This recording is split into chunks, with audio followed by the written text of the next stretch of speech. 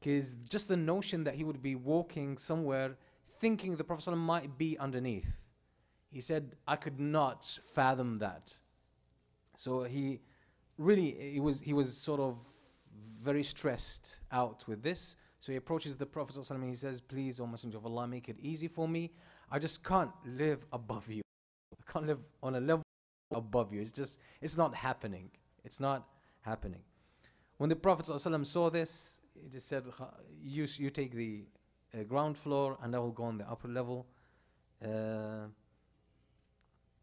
So this shows you the sensitivity of the tenderness and the beauty of the Ansar. This is why Allah subhanahu wa ta'ala praised them, as these people are very hospitable, very generous. So they are more concerned with their guest than the guest is for himself. So this is how sensitive they are, and this is their excellence, subhanallah. This gave them the upper hand when it comes to generosity and hospitality. So the Prophet ﷺ now is settled in Medina. The Muslims are happy that the Prophet ﷺ is there and they frequent him. They're able to see him on a daily basis, learn from him and benefit from him. You remember we spoke previously about a man when the Prophet ﷺ was in Quba. Before the Prophet ﷺ moves into Medina, we said for 14 days he settled in Quba, which is called also Qaryatu Bani Amr ibn Auf. A man came to the Prophet ﷺ and he said, this is something that I gave you for sadaqah, that I had kept for sadaqah. So he gave it to the Prophet ﷺ, and he noticed the Prophet ﷺ did not eat from that, but he passed it on to others so they could eat from it. So when he saw that, he said, this is one. The man said, this is one. Now as the Prophet ﷺ settles in Medina, this man comes again to the Prophet ﷺ. And he says to the Prophet ﷺ, I saw that you have not eaten from my sadaqah. So I have kept something I wanted to give as a gift. So this is a gift for you. It was food. So the Prophet ﷺ accepts it, he eats from it, then he passes it on to others. So the man notices this and he says, this is number two. This is number two. Up until this moment, there was no masjid in Medina. So where did the Prophet ﷺ pray? When there was no masjid, where did the Prophet ﷺ pray? Actually, the narration goes, كان صلى الله عليه وسلم يصلي حيث أدركته الصلاة. The Prophet ﷺ would pray wherever he is. It was Asr time. Where is he? He's at home. He would pray at home. Or he was, say, Maghrib time. He was with his companions outside, in the outskirts of Medina. Time, let's pray. That's it. That's how he prayed before building Al-Masjid Al-Nabawi. Before building Al-Masjid Al-Nabawi. The Prophet ﷺ, as he was living in the house of Abu Ayyub al-Ansari, he noticed there was a piece of land that was very close. It was deserted, it wasn't utilized, and it belonged to some families from Banu Najjar. Again, the same clan from Al-Khazraj. He saw this piece of land and he said, ثَامِنُونِي بِحَائِطِكُمْ هَذَا. You know, he said, let's make a trade about this piece of land. Name a price. They said, no, Messenger of Allah, we're not going to take anything from you. The Prophet ﷺ insisted that the price be paid. The price be paid. What was in this land? It was some old graves. A piece of it was an old, extremely old, ancient graveyard, and lots of garbage. Lots of garbage. People, whatever people wanted to get rid of, they would dump it there. So the Prophet ﷺ said, we're going to build the masjid here. So they started clearing it. In order to clear it, they had to remove the graves. They had to remove the graves. Now, the narration in Arabic, and that's where many people go wrong. These graves, al-qubur, the narration goes, فَنُبِشَتْ الْقُبُورِ. Nubishat al-qubur. The Arabs here, what do you understand straight away once you hear Nubishat al-qubur? What do you understand? What? Really? This is how we Arabs understand it today? Yeah. Yes, a very intrusive action of disrespecting a grave and tampering with it. without respect. But that's not what the word nubisha really means. Nubisha al-qabru, or the nubishat al-qubur, it means they were dug out and they were removed into another area. So for example, we have a narration about the Battle of Uhud. During the Khilafah of Muawiyah radiyallahu anhu. Muawiyah ibn Abi Sufyan was the Khalifa of the Muslims later on, after the death of the Prophet ﷺ, after the death of the four Khulafa, was Muawiyah, who was the Imam, and this was in the past the year 60 after Hijrah. There was a lot of rain, so there was a flood in Medina. And some of the graves of the shuhada, of the martyrs of Uhud, got uncovered. So there were the bodies of some of the martyrs of in the Battle of Uhud. And this is how much, about 60 years later. And these bodies were fresh. They were still bleeding. So they were uncovered because of the rain and the floods. So the wali, or the governor of Medina, he commanded أن تنبش هذه القبور. So he commanded the same thing. أن تنبش القبور, meaning that they are removed. They were carried properly. They're dug out properly. And the corpse, or the bodies, or the remains that were there, or the bones, would be taken into a proper place. So that's what was done to that piece of land. So the Prophet ﷺ ordered that it be cleared, and that the old graves would be removed to a proper area. Otherwise, people would be stepping on them. And then they started building Al-Masjid Al-Nabawi. They started building the house of the Prophet ﷺ. What did they use? So they used dark stones. So there was some sort of black stones that were very common in Medina. Very common. These are basalt stones. So they used this for the wall that was facing the Qibla, the southern wall facing south towards the Qibla. They used it to build this. Then they started making their own bricks from clay. Brown bricks from clay. So they started making it. And they actually benefited in this industry from someone who from Al-Yamama. Talq ibn Habib. There is a man called Talq ibn Habib Al-Yamani. Talq ibn Habib came from Al-Yamama. Where's Al-Yamama? It's today the eastern side of Saudi Arabia, specifically where the capital Riyadh is, around that area. That's Al-Yamama. So he was a Muslim, and he came from that area, and he joined the Muslims in Medina. So he was very skillful in making the mud and the clay, and sort of creating bricks out of it. So the Prophet ﷺ used to say to the companions, دعوا الطين لذلك اليمامي فإنه أمهر منكم فإنه ماهر به. The Prophet ﷺ would say to the companions, leave the making of that clay for that person from Yamama. He's very good at it. Leave it for him. Leave it for this guy. And the Muslims started carrying the stones. And there were trees, by the way. So the trees were cut off. Palm trees.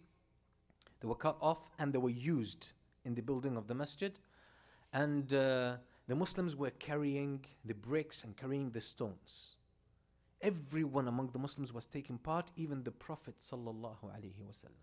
So the Prophet ﷺ was carrying the bricks. Some of the companions would come and say to the Prophet ﷺ, don't bother with that. We will take care of it. The Prophet ﷺ would say, I need the reward just as much as you guys need it. And this is a good act of leadership. A very good act of leadership, that you actually engage in the work that you expect your team to, deal with.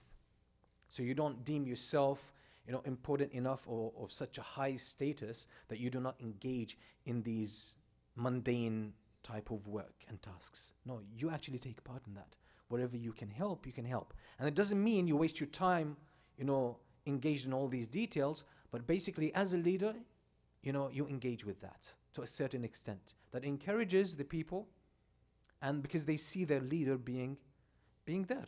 And it gives them a lot of enthusiasm, a lot of inspiration, and a lot of feeling of, okay, our leader knows what we're going through.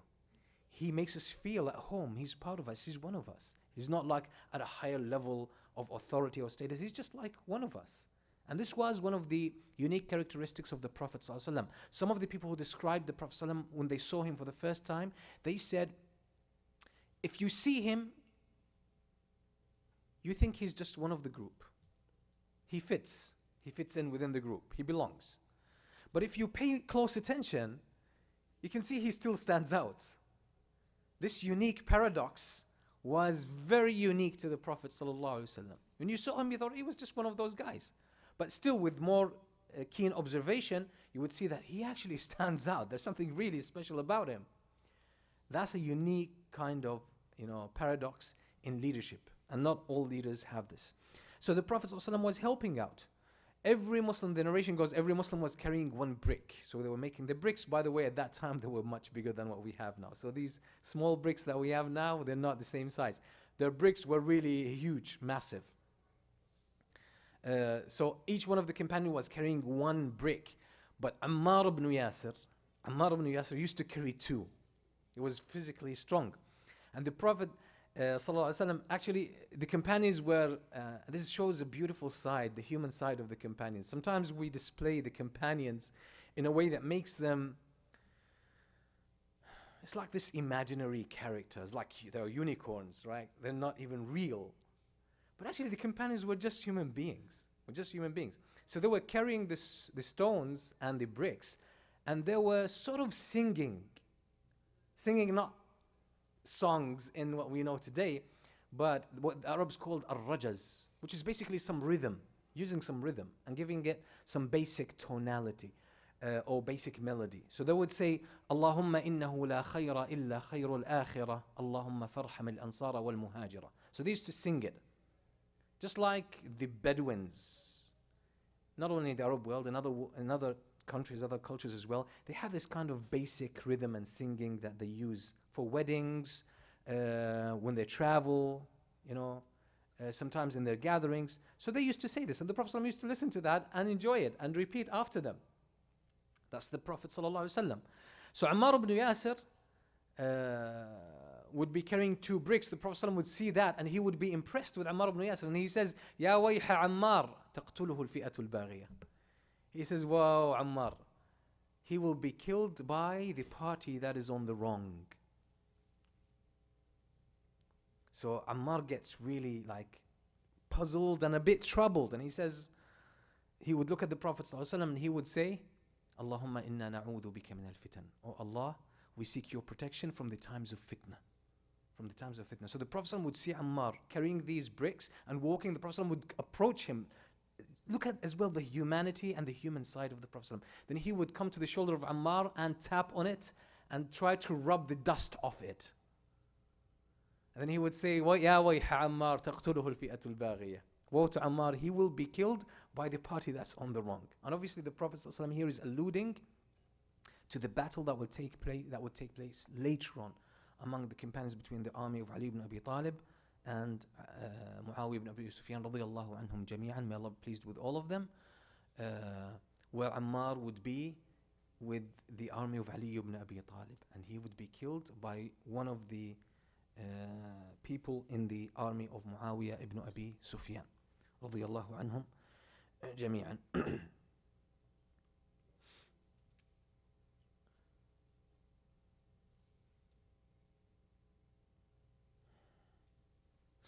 Anyway, so they're building the masjid, and as we said, the front wall, which is facing south, was made mainly of these black or dark stones, and then the rest of the walls, they were made from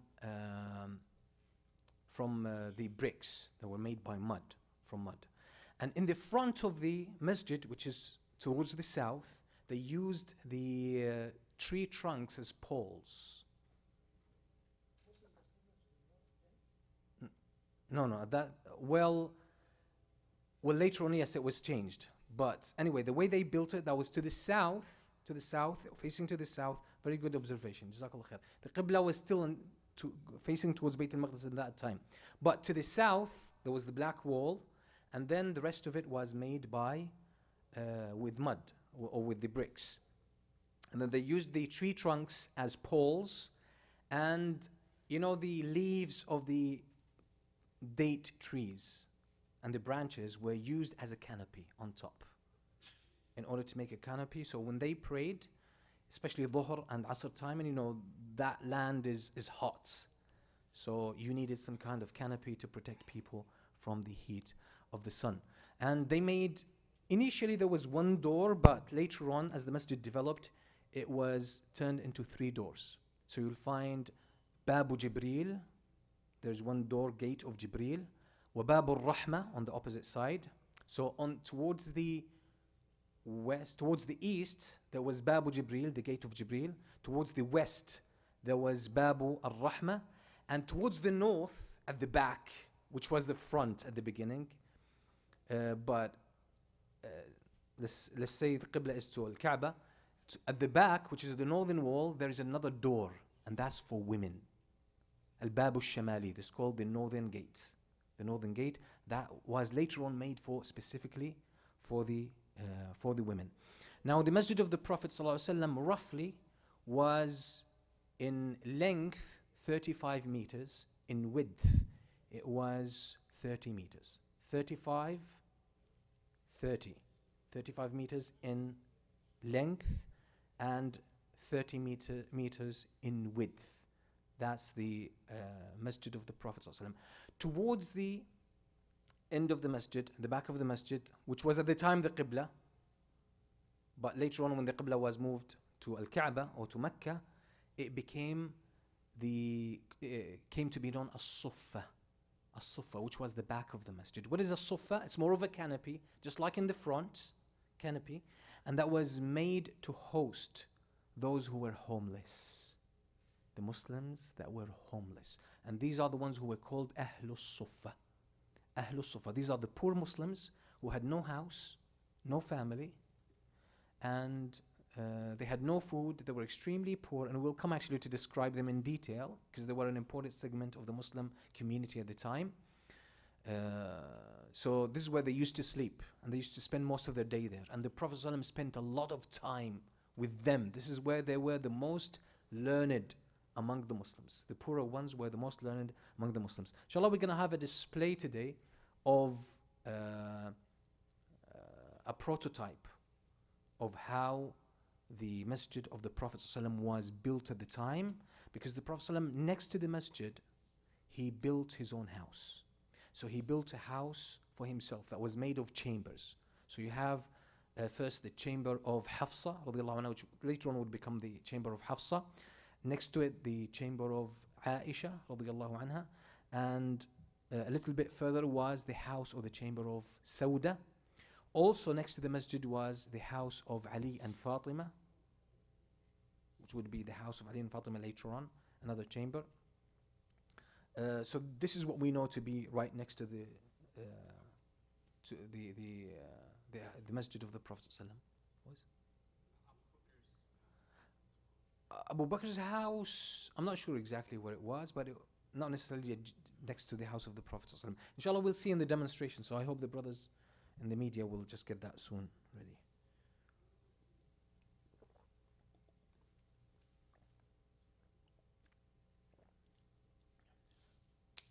So, at the beginning, when they built the masjid,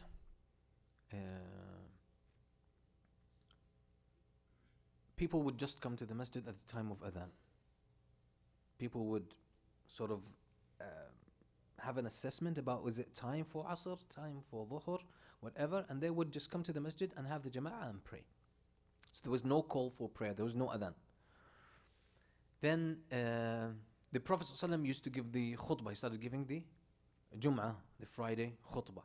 And how did the Prophet ﷺ do it? He would stand next to, there was a trunk, and it wasn't full length, it was up to a certain height. The Prophet ﷺ would stand next to it, and he would sort of lean on it when he was standing.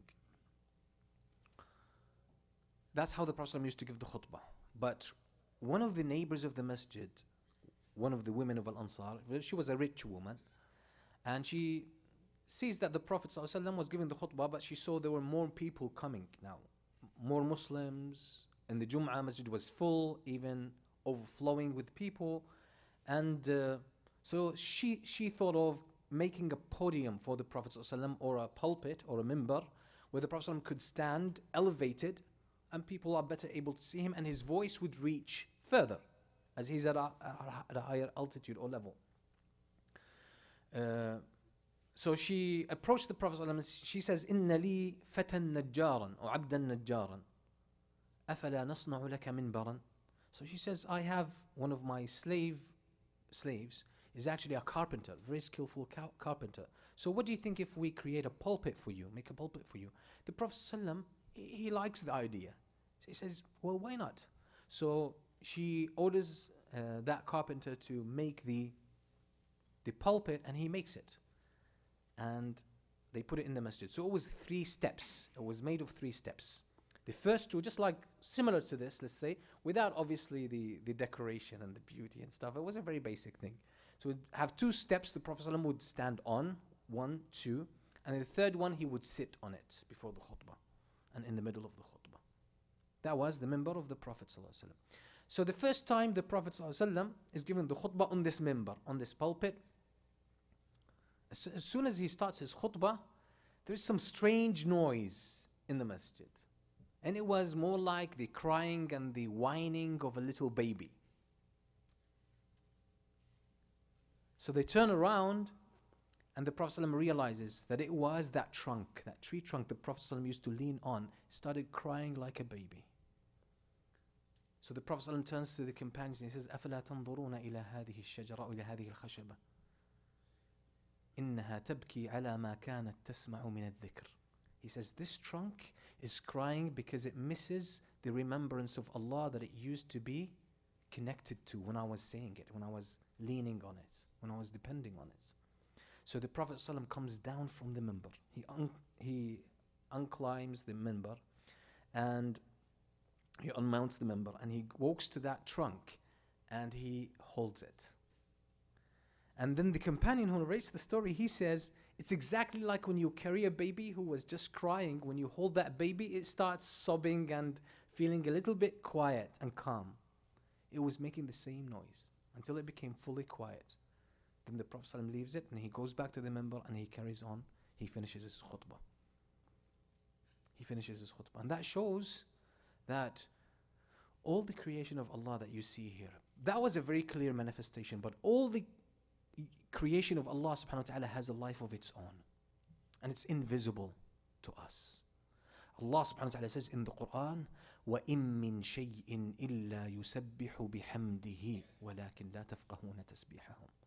There is nothing except that it celebrates and glorifies Allah subhanahu wa ta'ala. But you cannot or you do not comprehend their tasbih. They make tasbih. Everything makes tasbih. This table, this bottle, the ceiling, the walls, the cars, the trees, the wind, the clouds, everything worships Allah. Everything praises Allah subhanahu wa ta'ala. The plants, everything, the animals, everything worships Allah subhanahu wa ta'ala. But we do not comprehend that glorification. We do not understand it. But sometimes, for certain reasons, Allah subhanahu wa ta'ala makes it visible, just like this trunk at the time of the Prophet ﷺ. That's just like another rock that we talked about in the Meccan period when the Prophet ﷺ was in Mecca. He said, إِنِّي لَأَعْرِفُ حَجَرًا بِمَكَّةَ كَانَ يُسَلِّمُ عَلَيَّ قَبْلَ الْبِعْثَةِ. That there is a stone that I know in Mecca that used to greet me before I received the revelation. Used to give salam to the Prophet ﷺ. It was a stone, a rock. We call it inanimate object, right? Because the title or the name that we give it is limited to our perception. But everything has a life of its own. Everything has a life of its own. The fact that we don't see it, we don't capture it, doesn't mean it doesn't exist. It's there. So the Prophet ﷺ finishes his khutbah. It's important to know about this, the minbar of the Prophet ﷺ, that the Prophet ﷺ utilized it to clarify so many things about the religion of Islam. So one day the Prophet ﷺ gets on top of the minbar, to the third level, third step, on top of it. And he turns to Qibla and he says, Allahu Akbar. And he starts his salah. He starts his salah. So he makes ruku'. Then he, Sami' Allahu liman hamida. He stands up. Then he unmounts, stepping backward, unmounts the minbar, goes down because there's no space for him to make sujood. There's not enough space. So he goes down to the floor, he makes sujood, 2 sajda. Then when he's done with his sujood, he stands up, then he walks, climbs the minbar again to the third level, and he makes the second rak'ah again.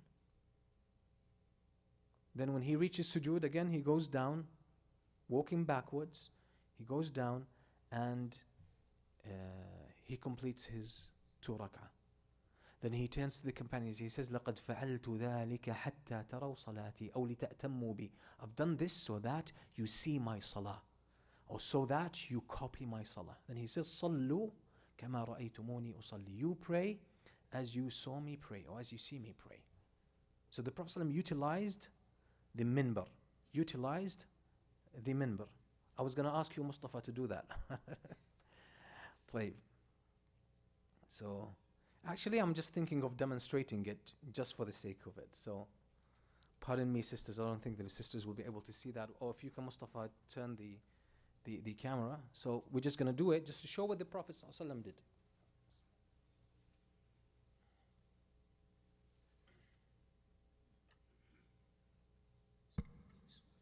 So, I'm not going to pray. I'm just going to demonstrate. So, it's not going to be a prayer. But we say the Prophet ﷺ mounted the minbar.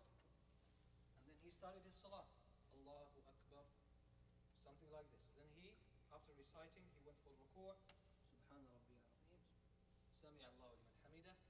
Then he sort of unmounts the minbar. Then he goes down for sujood. And thus, so this is roughly what the Prophet ﷺ did. And what do we benefit from this? Is that the Prophet ﷺ used to demonstrate to the companions. So he would use visuals, right? Use visuals. The Prophet ﷺ tried to use that in demonstration. And we know this is actually the Prophet ﷺ did that a few times. So one day with the companions, the Prophet ﷺ, as Abdullah ibn Mas'ud says, خَطَّ لَنَا رَسُولُ اللَّهِ ﷺ خَطًّا. The Prophet ﷺ made a line in the sand for us. It's a long line. Then around it, he made scattered short lines around it, on right and left. Then he says to the companions, هَذَا صِرَاطُ اللَّهِ. He says, this is the path of Allah, the long one, the straight one. وَهَذِهِ سُبُلٌ عَلَى كُلِّ سَبِيلٍ أو على كل سبيل شيطان يدعو إليه. Upon each of those small lines, each one of them is a path. Upon each path, there is a shaitan that is calling people to it. Then he recited, وَأَنَّ هَذَا صِرَاطِي مُسْتَقِيمًا فَاتَّبِعُوهُ وَلَا تَتَّبِعُوا السُّبُلَ فَتَفَرَّقَ بِكُمْ عَنْ سَبِيلِهِ. In Surah Al-An'am. And this is my straight path, so follow it. Do not follow the other paths, lest they take you away from the path of Allah subhanahu wa ta'ala. So the Prophet ﷺ used this kind of visuals in order to demonstrate to people, help them figure things out. And one day the Prophet ﷺ sees the companions. He was with the companions. It was a full moon. And the Arabs romanticize about the moon a lot. It's strongly present in their culture. So if they want to describe someone as beautiful, they would say, مثل القمر, right? مثل القمر. Someone wants to describe a handsome face, they would say it's like the moon, it's like the full moon. So the Prophet ﷺ sees this full moon and he says, أترون القمر أو أترون البدر? Do you guys see the full moon? The companions, yes, we see it. He says, فَإِنَّكُمْ سَتَرَوْنَ رَبَّكُمْ عَيَانًا لَا تُضَامُونَ فِي رُؤْيَتِهِ كَمَا تَرَوْنَ هَذَا الْبَدْرِ. You see the full moon? He said, yes. He says, you shall see or look at the face of your Lord as you see the moon. Nothing will hold you back from looking at it or seeing it. So the Prophet ﷺ would use visuals from the environment of the people, so they could relate to what he says. So part of it was using the minbar to clarify to them the salah and how to pray. The Prophet ﷺ talks about his minbar because his minbar had 4 foundational pillars. So the Prophet ﷺ says, قوائم منبري هذا رواتب في الجنة. These pillars of my 4 pillars of my minbar, of my pulpit, are actually pillars in paradise. Will be pillars in paradise. Not only that, the Prophet ﷺ says, ما بين منبري وبيتي ما بين منبري روضة من رياض الجنة. Between my minbar and my house, between my minbar and my house, this is one of the gardens of paradise. And that's a rawda al-sharif, that when you go to Mecca or to Medina, people fight to pray there. And I think it's green, is it green carpet, right? It's green mats, yeah, the green mats. It's marked by the green mats. And they have a time for females, right, where males are not allowed to go there. And then there are times for the general public, for the brothers. And usually there's a lot of tension, there's a lot of fighting in order to pray there. Unfortunately, a place that is supposed to be for peace and for tranquility, it's been abused. So you'll find someone who's been there for hours and they're not willing to leave. Whereas there are people lining up, waiting for hours, and people are not leaving to allow the others there. Now, I don't know what are you going to get from that? You commit, I would say, some sort of a inappropriate act to your Muslim brothers and sisters. That's far greater if you are kind to them. You're going to get much more reward than just praying in that spot. But you sacrifice the greater for the lesser. That's called, and sorry for that term, I use it with reservation, dumb religiosity. You can't be dumb about your religiosity. You for example, you commit a huge sin in order to make a small sunnah, like and something that you don't have to do. It's optional for you to do. Any updates with the laptop? Are we still there? 10 minutes? I'm not going to grill you in public, guys. Jazakallah khair. So let me know when you're ready. Yeah, we're ready. So, anyway, so that's al-Rawda al-Sharifah. Also, the Prophet ﷺ talks about merits and rewards for al-Masjid al-Nabawi. So the Prophet ﷺ says, "Salatun fi masjidi afdalu min alfi salatin fi ma siwah." So a prayer in my masjid is better than 1,000 prayers in any other masjid. It counts as 1,000 prayers, Okay, so it counts as 1,000 prayers in any other masjid. So you get the reward of 1,000 prayers when you pray in the masjid of the Prophet sallallahu alaihi wasallam, illa al-Masjid al-Haram, except for the Masjid al-Haram in Mecca. وصلاة في المسجد الحرام أفضل من 100,000 صلاة فيما سواه. Whereas if you pray in the Haram in Mecca, it's better in reward than 100,000 prayers. So you pray Dhuhr in al-Masjid al-Haram in Mecca, it's better than you praying Dhuhr 100,000 times. So this is why when you go for Umrah or Hajj, don't miss out on praying in the Haram. Don't miss out. And yes, some scholars say any masjid you pray within Mecca, within the Haram area, it counts as this, but that's a doubtful matter. Don't compromise. Go to the Haram itself and pray. And when it's full, as long as the lines are extended and connected, even if you pray in the streets because of it's just jammed, then as long as the lines are connected, you get the reward.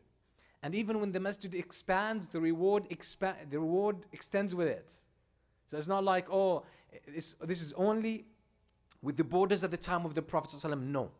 As long as the masjid expands, then the reward follows with the new lines or the new area of the masjid that is added to the masjid. So let's look at this. This is, by the way, there is the Medina exhibition. And it's such a profound and beautiful exhibition in Medina. So if you happen to go for Umrah or Hajj, make a point to go and visit it.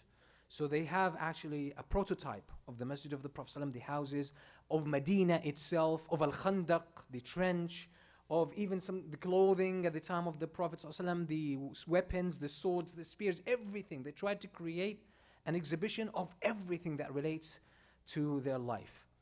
So anyway, we don't need to play the video. This is a very good outlook on it. So for us, do you see the side? Is it? It's not exactly the same. But anyway, this side, which you see the canopy here on this side, okay, it's supposed to be completely covered, but this is just for the sake of demonstration, to show you how it was built. This is towards the Qibla. Okay, this is the side of the Qibla. This is the side of the Qibla. This is the masjid. So we said in length, oh, that's playing. All right, stop it. So in length, this is basically 35 meters, and the width is 30 meters, roughly speaking. And these chambers to the side of the masjid are the houses of the wives of the Prophet ﷺ, along with the house of Fatima and Ali. So right in the front, which is the far end, I'm not sure the pointer is also here. Okay, let me see. It's this, yeah, this house around here. This is the house of Hafsa, radiyallahu anha. That would be later on, okay, because the Prophet ﷺ would marry Hafsa later on after the Battle of Uhud. And next to it, number 2, is the house of Aisha, or the chamber of Aisha, radiyallahu anha. Then right next to it is that of Fatima, the house of Fatima. So I don't know where the pointer is. That's it. Number 3 here is the Fatima, the house of Fatima and Ali. Later on, this is where they live. Then the one that's after, and that's Salama, the chamber of Salama, here. And let's go to the second row, which has 2 chambers. The first one towards the Qibla, it's, let me see where the pointer is. Yeah. Here, this is the house of Sauda bint Zam'a, radiyallahu anha, the wife of the Prophet sallallahu alaihi wasallam. And next to it is the chamber of Zainab bint Jahsh, radiyallahu anha, also the wife of the Prophet sallallahu alaihi wasallam. Now there is, as far as historians are concerned, they don't know where the rest of the houses of the wives of the Prophet sallallahu alaihi wasallam, where exactly they were. We don't know exactly where they are, so they didn't put them in that prototype. They did not share them in this exhibition. So looking at also at the doors. So you will find right next to the chambers of the Prophet ﷺ, this is the, where's the pointer? Oh man. Anyway, you will find the, right next to the chambers of the Prophet ﷺ, there was Babu Jibril, the door of Jibril, the door of Jibril. On the opposite side, there is Babu Rahma, on the far end here, on the far end. And to the back of the masjid, not where the big canopy is, where the smaller canopy is, that's Al-Babu Shamali, the northern gate. So there were 3 doors or gates into the masjid of the Prophet ﷺ. Where was the pulpit or the minbar of the Prophet ﷺ placed later on after the Qibla was changed towards Mecca, towards Al-Kaaba? It's pretty much towards the corner where it is still covered now. You see where it's covered now? The canopy? In that corner, this is where the pulpit or the minbar of the Prophet ﷺ was. And today, until today, they have a small minbar. They have a small minbar, or they actually have the minbar there, is still in the same spot where the minbar of the Prophet ﷺ was. So when you go to the Haram in Medina, you're going to find that the pulpit there or the minbar, and that's where the Khatib gives the khutbah. I think that's where the Khatib gives the khutbah. I'm not actually. I think that's, but you will find the minbar there. You will find the minbar there, but it's not the minbar of the Prophet ﷺ. It's been rebuilt because this is a huge minbar that they put there now. Towards the back, which is the thinner canopy, towards the back where the northern gate is, or Bab al-Shamali is, that's where Ahlul Suffah used to stay, the homeless among the Muslims. That's where they used to sleep and live, and that's where the learning used to take place, reciting Quran and learning Quran and teaching Quran and everything, and the Prophet ﷺ used to spend time with them. It used to be done around that place. So again, towards the south, where the where the Kaaba is, where the bigger canopy is, we said that wall was made mainly of the black stones of Medina. The black stones of Medina. The rest of the circle of the masjid was built with bricks that were made of mud. Is that clear? It's good to see this kind of prototype. It does help visualizing what it was like. But you see, most of the masjid is uncovered. Most of the masjid is not covered because they had limited resources. That was the only thing available to them, and So imagine how it was during Jum'ah in the heat of the sun. But alhamdulillah, that was what the Muslims were capable of. And for the first few years in Medina, the Muslims were not, by the way, rich. They were really struggling financially. People were struggling even to find food to eat. Struggling to find food to eat. For about 6-7 years in Medina, it was extremely difficult. Extremely difficult, yes.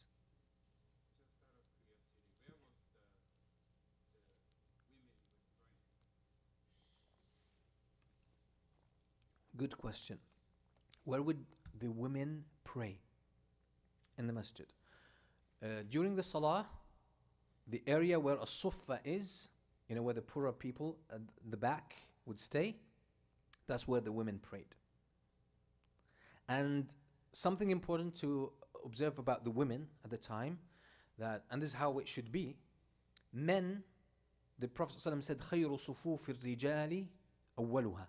The best of the lines of the prayer of men is the first one, then the second one, then the third one. And the best of the lines of the women is the last. So how do women start praying? How do they line up for prayer? We line up, we fill up first the first line, right? Women are supposed to fill up the last line first. Then the line that's in front of it. Then the line that's front of it. This is how women are supposed to pray. And the sunnah is for women to be able to see what the men are doing. That's the right way. That's the right way. So the Prophet ﷺ did not create a separate musalla for the women. No, but he put the women in the back. So they could see. So the first line of men could see what the Prophet ﷺ was doing, so they could follow him. Second line would see what the first line is doing, they would follow him, and so on and so forth. And the woman would see what the men were doing, and they would follow. And that would eliminate a lot of confusion when the Imam makes a mistake, or he makes sujood tilawa, right? He's reciting the Quran and there is a sajda, and he goes for sujood, and then the sisters or the women, they go for ruku'. They don't realize. So the Imam says, Sami Allahu liman hamida, and they're confused. Oh, sorry, the Imam says Allahu Akbar, they expect him to say Sami Allahu liman hamida, right? There's a confusion and they don't know what to do. And until they figure it out, they've already missed a rak'ah with the Imam. So it's the sunnah for the women to be in the back so they can observe and they can see what is happening. But the Prophet ﷺ was commanding women to be well dressed. And the Prophet ﷺ would, for example, there's an etiquette about Salat al-Jama'ah. No one should move, should leave their spot after Salah. Assalamu alaikum wa rahmatullah, assalamu alaikum wa rahmatullah. The people who are praying behind the Imam, they should maintain their spots until the Imam turns around. That's an etiquette that's not observed. People should not move, ideally, should not leave their spot or start moving until the Imam turns away from the Qibla. حتى ينصرف الإمام. It's called insiraf, till the Imam turns to the side or he turns backwards towards the people who pray behind him. So people should not leave their spot until the Imam turns, even if it's slightly. And why, some of the scholars say, why would the Prophet ﷺ stay for a while facing the Qibla, not turning around, to give time for the women to leave before the men can start leaving and turning around? Because the Prophet ﷺ wanted to give women that space. He wanted to give the women that space. Then later on, the Prophet ﷺ, when he saw that men and women were coming into the masjid through the same door, he says, لَوْ جَعَلْنَا لِلنِّسَاءِ بَابًا. He said, I wish we could make a separate gate, a separate house for the women, so they don't have to mix with the men and jam around the door as they entering or leaving. So this is why later on, Al-Bab al-Shamali, the northern gate, which is towards the back, was actually dedicated for the women later on. So they enter through that door. So this is where the women used to. This is where the women used to pray. Also, we know that Al-Masjid Al-Nabawi is just like one of the three masajid, Al-Masjid Al-Haram, Al-Masjid Al-Nabawi, and Al-Masjid Al-Aqsa, that are the only masajid in Islam that it is permissible for you to travel to go and pray in them. In Islam, it's impermissible for you to travel specifically to pray in a masjid. To pray specifically in a masjid. Except these three masajid. لا تشد الرحال إلا إلى ثلاثة مساجد. The Prophet says it's impermissible to travel to pray in a masjid except for the three masajid. Al-Masjid al-Haram, wa Masjidi hada, wal Masjid al-Aqsa. Masjid al-Haram in Mecca, Masjid al-Nabawi, Masjid of the Prophet sallallahu Al-Masjid al-Aqsa in Al-Quds. That's it. But you travel to another shrine, you travel to another, for example, like you travel to pray in, let's say, Masjid al-Sheikh Zayed in Abu Dhabi, right? It's such a beautiful construction, right? I'm going to travel to United Arab Emirates to pray in that masjid. I say haram. Haram, you can't travel to pray there. But if you're traveling there already, okay, and decide to visit the masjid and see it, pray in it, oh, no worries. But don't travel specifically to pray in that masjid. I want to show you another, actually, view. I'm not sure if I can get to the other video. Bismillah. Yeah, this shows you, this is another view. Okay, Bismillah. This is another view of how it looks like. This is from the northern side. See, this is from the northern side. This is Al-Bab al-Shamali, the northern gate, which is number 12. You see number 12 there. And then the Sufa, and then you have then the area where they used to pray, where the Prophet ﷺ used to lead, and where the minbar is on the corner that is still covered now. Still covered now. Then you have the chambers. So obviously the chambers or the houses of the Prophet ﷺ were not built at once. Were not built at once. According to need, when there was a need, when the Prophet ﷺ had a new wife, she had no chamber, they would build a chamber there or a house there.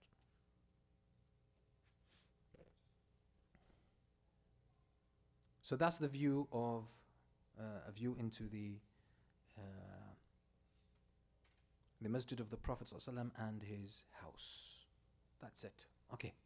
So move on. Inshallah, in the future, as we move on, every time we talk about some of the events that take place, some of the battles, inshallah, we're gonna try to find good pictures or good videos where it can give us some kind of a demonstration in order to help us visualize that these things. So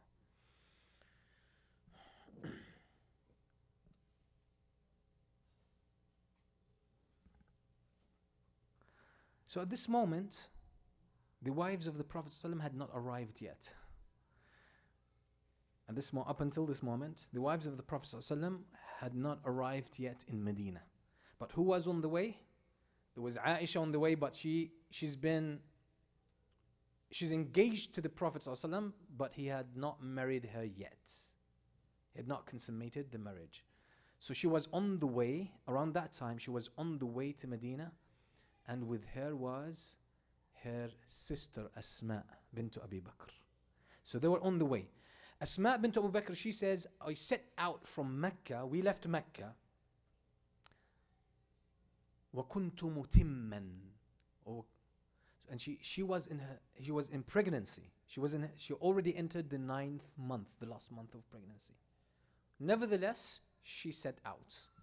And traveling there, it was not those, luxury buses or coaches or trains. It was, you had to ride a camel, you had to walk. It was difficult.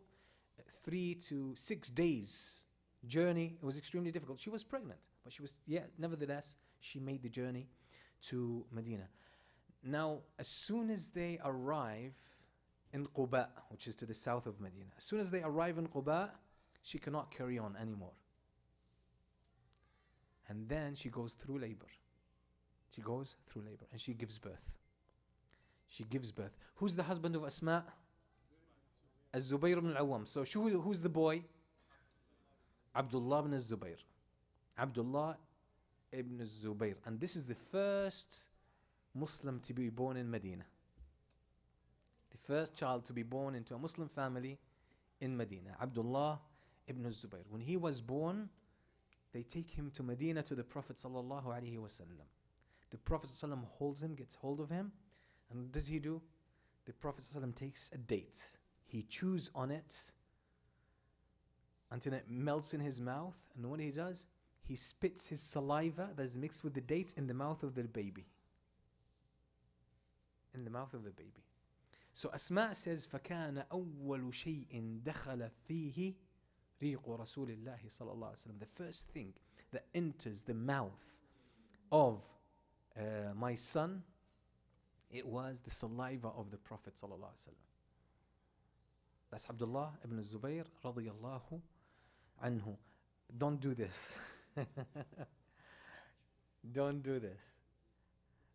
The correct opinion, this is specific to the Prophet sallallahu alaihi wasallam, because you have a lot of bacteria, especially if you have rotten teeth or infected gum or issues. Man, don't do that. You might just I don't know, the baby end up in the intensive care unit or something. So be careful. Child abuse. You might get in trouble, right? They might take you to jail.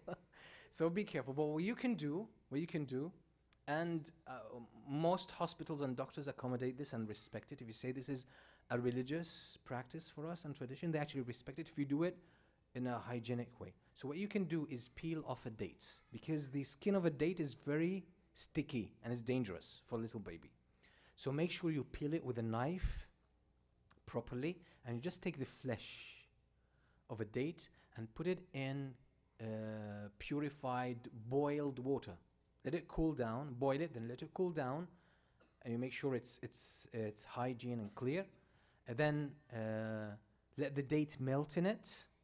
You can wear gloves, the ones that they use in the hospital, and then you melt it there. And once you get this thick syrup, date syrup, you rub it against the gum of the little boy. So that's a sunnah to do. That's before the baby takes anything. That's the first thing.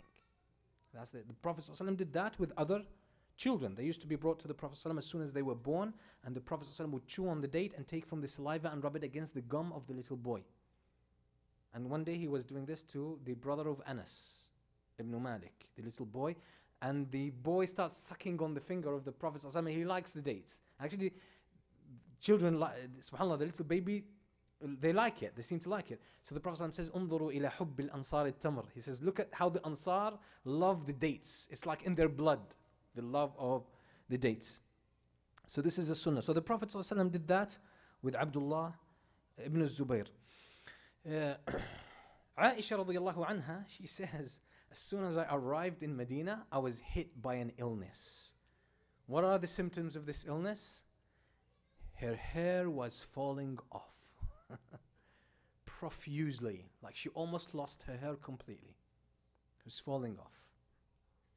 Then she makes dua until Allah subhanahu wa ta'ala brings back her hair. Allah subhanahu wa ta'ala brings back her hair. And the Prophet ﷺ then would soon marry Aisha radiyallahu anha. And it was such a beautiful day for the people of Medina. It was such a beautiful day of celebration. And not only the Prophet ﷺ got married, Hamza, the uncle of the Prophet ﷺ, also gets married, but he marries from the Ansar. So there is a man called Qais ibn Fahd. Hamza radiyallahu anhu strikes a very good friendship with him, and he marries his daughter Khawla bint Qais. She becomes the wife of Hamza ibn Abdul Muttalib. And Hamza ibn Abdul Muttalib seems to have developed a very beautiful relationship with his in-laws. So he would spend a lot of time with his father-in-law, who was his friend as well. And the Prophet ﷺ would also spend time with them and visit them, to the point that Khawla bint Qais, the wife of Hamza, she actually narrated a lot of hadith from the Prophet ﷺ. She narrated a lot of hadith from the Prophet ﷺ. So one of the hadith that she narrated was when the Prophet ﷺ says, she says basically, "Inna Rasulullah ﷺ dakhala ala Hamza fatadhakara ad-dunya." The Prophet ﷺ came to visit Hamza. So they mentioned the dunya, they mentioned this life. فقال رسول الله صلى الله عليه وسلم إن الدنيا خضرة حلوة. The Prophet ﷺ says, this life is green and beautiful and sweet. فمن أخذها بحقها بورك له فيها. So whoever takes it with its right, with its due right, basically he takes it from halal. And he takes it to utilize it. He's not obsessed with it. then Allah would bless it for him. So whatever you take from this dunya, you take it from halal and you take it for a good reason, not being, desperate to get it and greedy, then Allah would bless that possession for you, bless that wealth for you. وَرُبَّ مُتَخَوِّضٍ فِي مَالِ اللَّهِ وَمَالِ رَسُولِهِ لَهُ النَّارِ يَوْمَ يَلْقَى اللَّهِ يَوْمَ الْقِيَامَةِ. And how many people would actually abuse the money that Allah has given them, and then that would be a source of torture for them on the day of judgment. They would be burnt in the fire because of that. So the Prophet ﷺ would generally, he had a rich social life. The Prophet ﷺ would had a rich social life. And although this was such a beautiful time in Medina, there were some sad moments. Any one of you remembers Sa'd ibn Zurara? Sa'd ibn Zurara from the Ansar?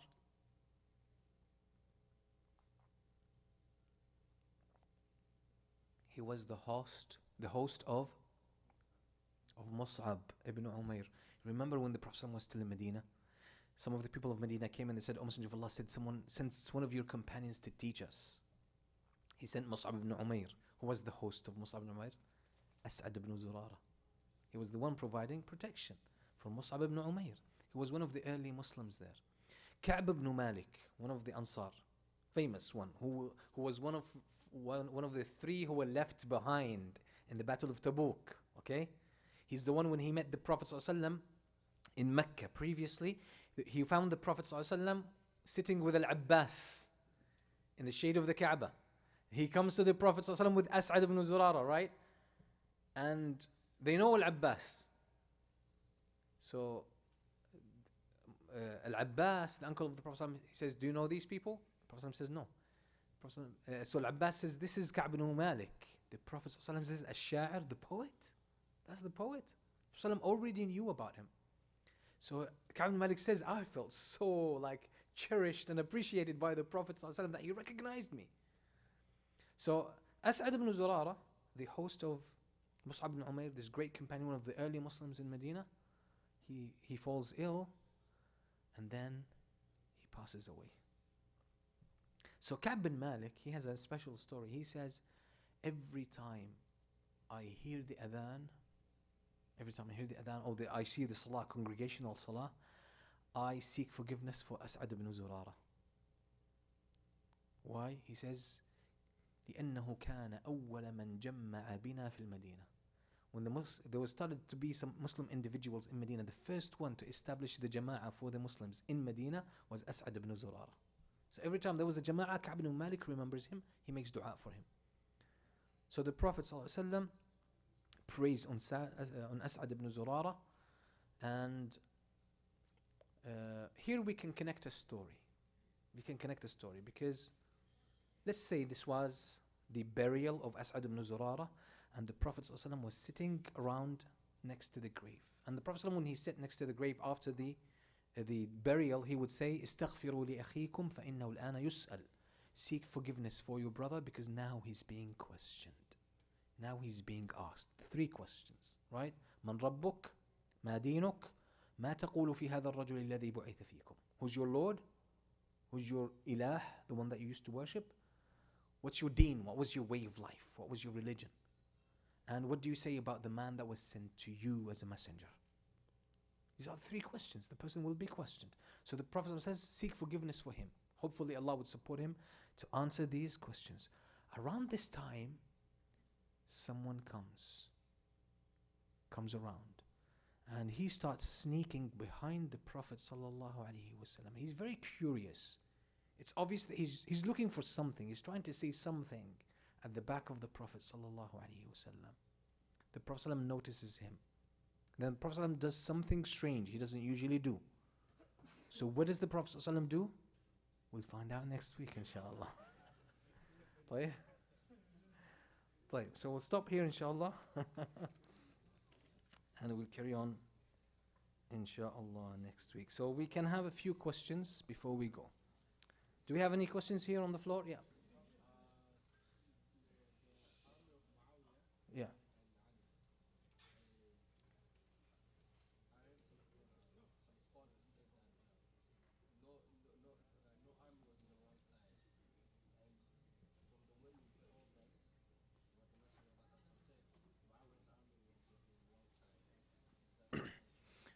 No, the I don't want to get into the details of this because for some people it might require further explanation. But generally speaking, the army of Muawiyah and the army of Ali ibn Abi Talib radiallahu anhum jami'an, uh, the who had more right, it was the army of Ali ibn Abi Talib radiallahu anhum. It was Ali ibn, that's the majority of the scholars of Ahl Sunnah. Some of the scholars, they have a bit more nuanced answer. They would say the ones that were upon the most truth, they were the ones who were not involved in that at all. Like Abdullah ibn Umar, like Abu Huraira. They said, no, we don't get involved in this whole thing. So that's the most correct opinion, the strongest stance. But among these two groups, the army of Ali ibn Abi Talib and the army of Muawiyah, who had more truth with them. This is why, so those scholars who had this more nuanced approach, they said basically, both sides had some truth and some mistakes. But the truth was leaning more towards the side of the Muawiyah, the group of Ali ibn Abi Talib radiyallahu anhu. And they use this hadith as a clear, because this hadith is authentic. They use it as a clear indication, وَيْحَ عَمَّارْ تَقْتُلُهُ الْفِئَةُ الْبَاغِيَةُ. Ammar will be killed by the, basically al-Baghiya here is not even on the wrong, but it's basically the more oppressor. The more oppressor. So basically, they were on the wrong compared to the group of Ali ibn Abi Talib. Suffice it to say that, otherwise it could get a bit more complicated. So any questions here? Yeah. Ahlul Suffa, yes.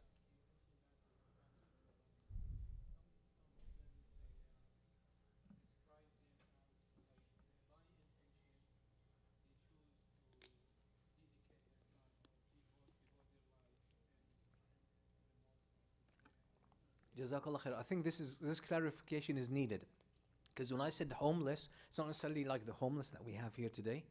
What I'm saying is, these are people who could not afford a home or a house. A lot of them were strangers actually. Like one of Ahlul Suffa was Abu Huraira. Radiallahu anhu. He was from Ahlul Suffa. Abu Huraira, at the beginning he had no house. And the reason these people were poor is that they dedicated their life for the study of Islam and to learn the Quran.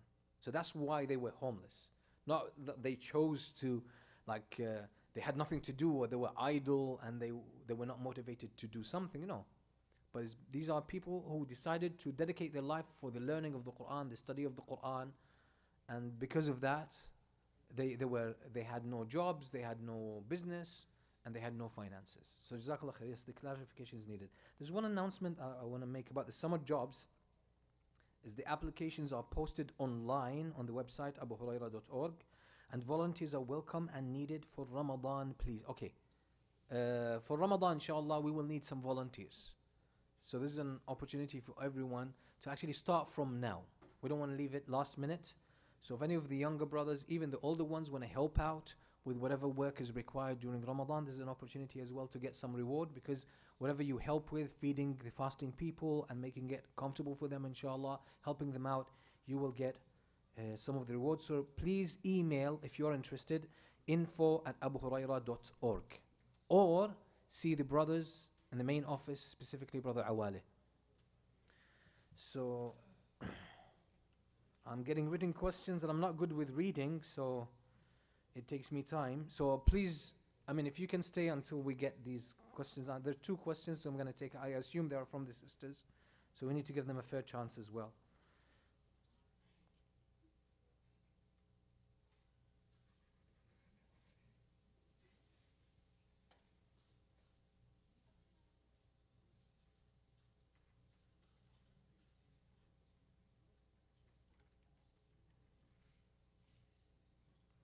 Okay, basically a father chose a husband, I assume it says a boy, but I assume it's a husband for his daughter.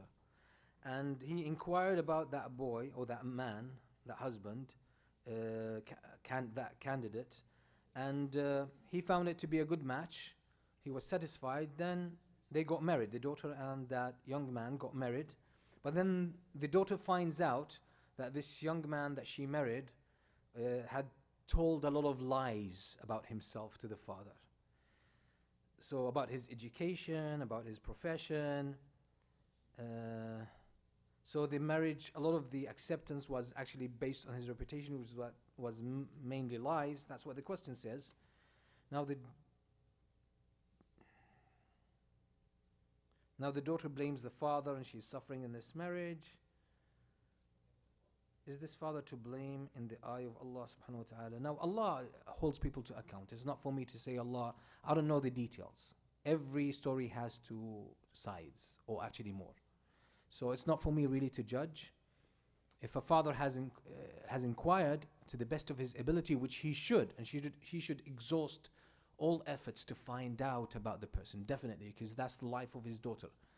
But I do want to say I sense a bitterness here. So this is why I'm hesitant to say anything specific about this case. But in general, I would answer, in general, it's the responsibility of the father or the wali to really inquire and find out and dig out anything about a candidate. And he should do his best. Obviously, people go through circumstances, go through conditions, they go through some troubled times. So how well did he do that? That's between him and Allah subhanahu wa ta'ala. But regardless, whether he's blameworthy or not blameworthy now, after all of this has happened, that's with Allah subhanahu wa ta'ala. It's not going to change the situation. Now, what really matters is how this daughter is going to live with her husband. And I think she should figure a way to really make this work out. If the husband has potential to be good, and so on and so forth. So I think that's what matters now. So you are in a situation, start from now. Because blame could really distract you from making the situation better. Now, who blames? Allah is going to hold people to account.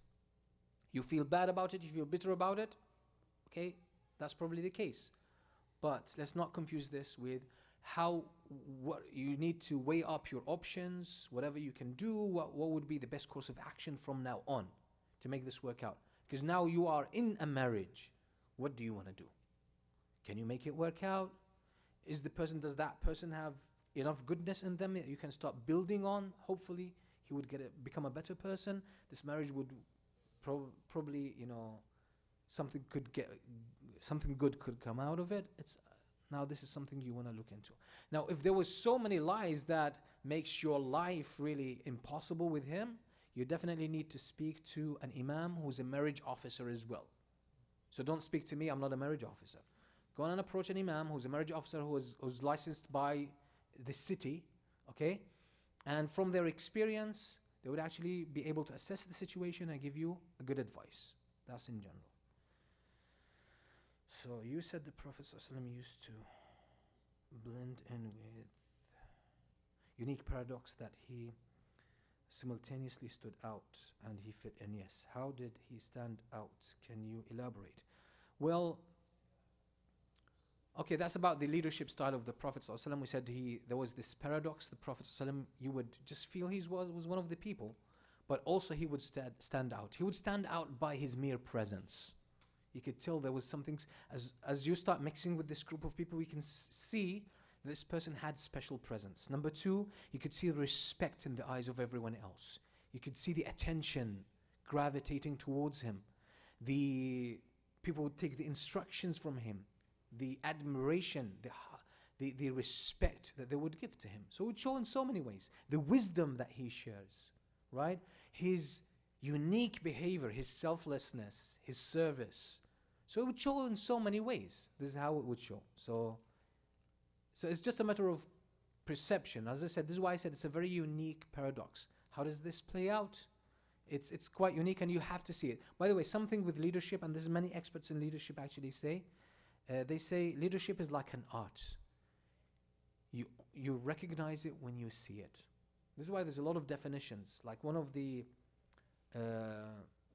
meta-analysis on leadership. There were scholars or researchers who tried to study leadership, and there was one guy called Stockdale, one of the famous researchers on leadership. He studied all the literature on leadership in the 70s.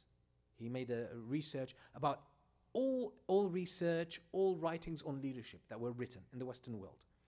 And then he arrived at a conclusion. He says, we have as many definitions of leadership as many people who have written on leadership.